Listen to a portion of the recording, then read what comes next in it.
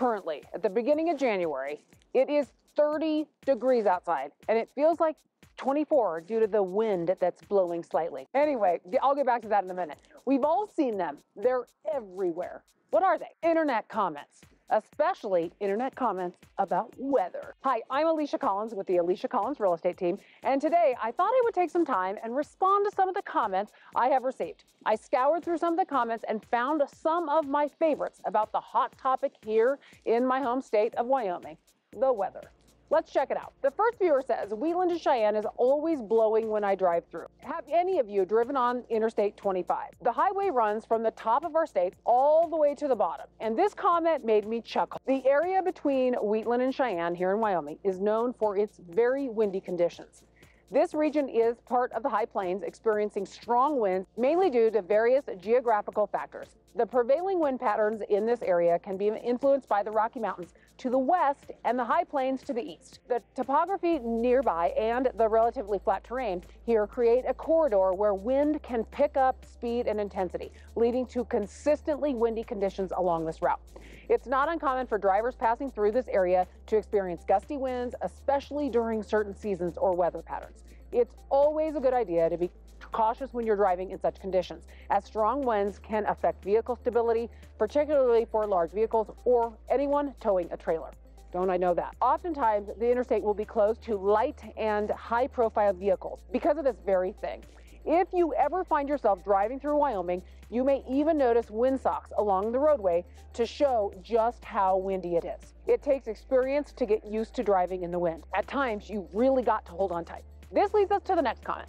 If you love 70-mile-per-hour winds a lot of the time, Wyoming is your place. Extreme winds. Yes, Wyoming is known for its often intense and gusty winds, especially in certain regions like the southeastern part of the state, where wind speeds can frequently reach or exceed 70 miles per hour. These high winds are a characteristic feature of our state. Again, it's the combination of the high plains and the mountain ranges. While these strong winds can be challenging for some, you may be surprised to hear that the crazy winds also attract enthusiasts of activities like windsurfing, kite flying, and even some extreme sports. Wyoming's windy conditions are a defining aspect of its climate and geography, making it a unique destination for those who enjoy or are intrigued by such powerful natural phenomena. We here in Wyoming get a good chuckle when we hear people referring to places like Chicago as the Windy City. Someone else says, having lived in Wyoming for over 20 years, your review was spot on. I'd just like to point out that the cold winter temps are not all that bad because of sunny days and low humidity. What is bad is the frequent wind. Most of the larger Wyoming cities can boast that they are large enough to offer all services, but without the big city problems like traffic. From downtown Casper, you can be snow skiing in 30 minutes, or water skiing or lake fishing in about 45 minutes. There's a lot to like. First of all, thank you for sharing your personal experience living in Casper, Wyoming. First-hand insights from somebody who has experienced the climate, the lifestyle, and recreational opportunities that we have in this area are so valuable for understanding what it's like to reside here. It seems crazy, but it feels good to have a little backup. Because if you have been watching for long, then you know that I think this is the best place to be, no matter how windy it gets. I think this commenter is correct. Wyoming's relatively low humidity and beautiful sunny winter days can mitigate the harshness of cold temperatures, making the winter climate more bearable for residents. However, as you mentioned, the frequent wind can be a challenge, impacting day-to-day activities and adding a notable aspect to local weather. However, just like other extreme temperatures in other parts of the United States, we just stay inside more when it's windy. The accessibility to various outdoor activities within a short distance from larger Wyoming cities like Casper is a definite advantage. The proximity to skiing and water-related activities offers residents a diverse range of recreational opportunities, showcasing the state's natural beauty and the convenience enjoying different activities within a relatively small geographic area. Highlighting the appeal of Wyoming cities, emphasizing the balance between offering necessary services without the congestion and issues typically associated with larger urban areas.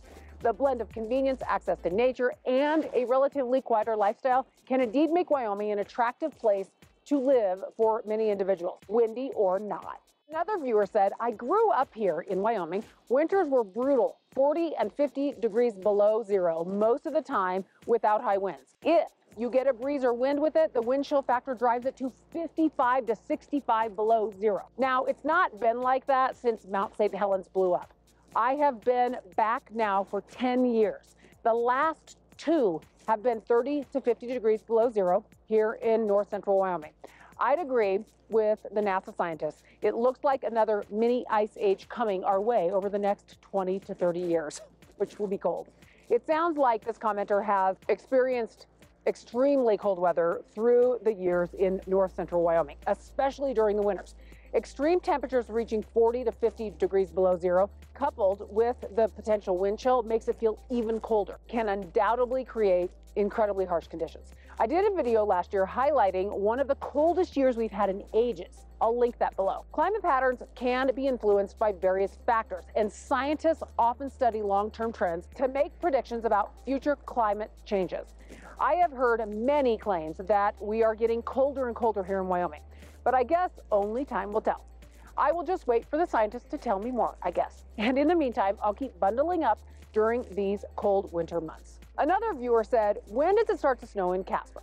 In Casper, Wyoming, the timing of the first snowfall can vary from year to year due to our changing weather patterns.